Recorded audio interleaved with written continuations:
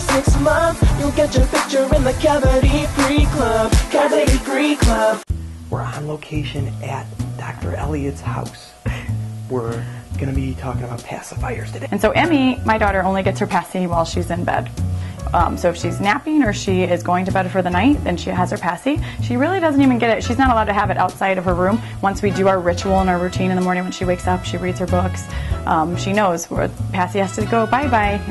So the take-home message is, just like anything else, like sleep training, you know, this is just passy training. Sucking. So you just need to, they may not like it. So when they're used to having it all the time up until age 1, those first few weeks, maybe even a month, they might not love it.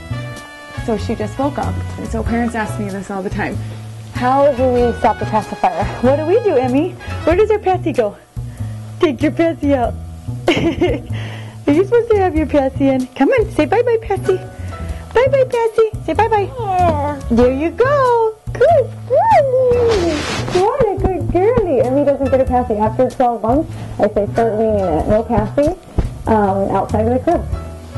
3, they can still be pretty addicted, and it, you know, can have things like the passy fairy come and pay a visit, and you can cut a vertical slit in the passy, you know, to get rid of it. You could go to it. There's some toy stores that you say, okay, we're gonna drop off passies, and they're gonna buy a toy with it. And you'll save braces, maybe, definitely surgeries later on, and you're going to be way ahead of the game if you listen to Dr. Elliott. Yeah.